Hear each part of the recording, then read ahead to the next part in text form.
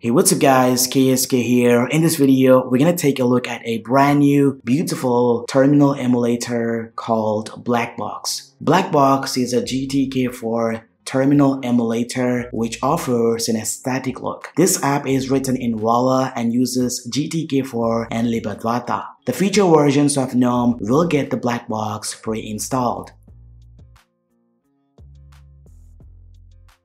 As you can see, this is the first look at the BlackBox Terminal Emulator. It seems freshly baked from the oven. To be honest, the BlackBox is designed to focus on what you type and how you interact with the shell. It provides a distraction-free user interface. The buttons on the top right are straightforward and minimal. In the middle of the header bar, it shows the shell prompt. Now the plus button is shifted towards the right compared to GNOME Terminal, which is used to create tabs.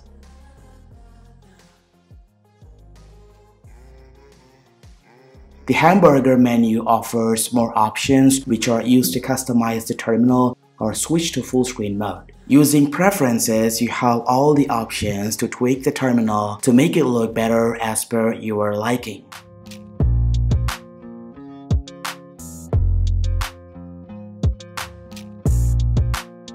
Like GNOME text editor, BlackBox includes around 12 built-in themes. Applying any of the themes will affect the whole interface and not just the styling of the terminal output.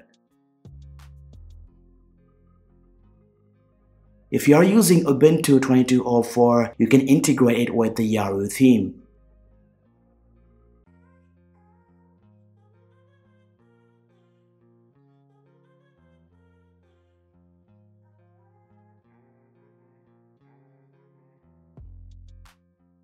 There is a floating control that makes the buttons float from the top. This indeed enables a true immersive shell experience.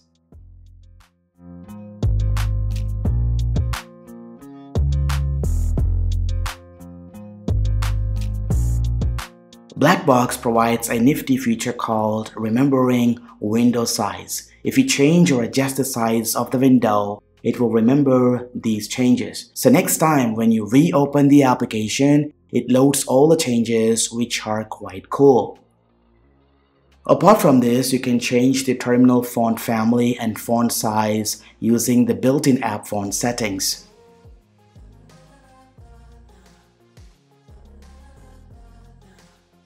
Thanks to the BlackBox, when easy copy and paste is enabled, you can use the generic copy and paste shortcuts like Ctrl-C and Ctrl-V.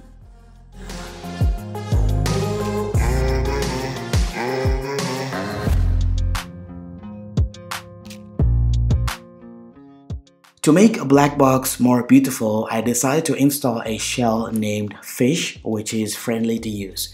Now use your package manager to install Fish. Once it's done, type this command to see the list of shells installed on your computer. Now this is an install location of the Fish. Then type this command to use Fish as the default shell.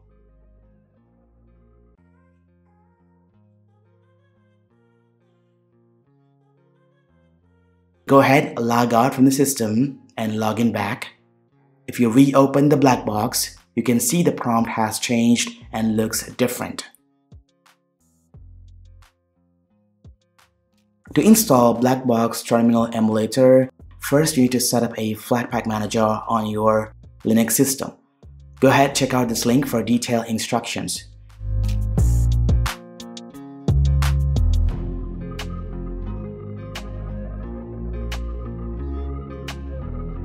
Now once it's installed on your Linux distribution, head over to this link and copy the install command and paste it inside your default terminal.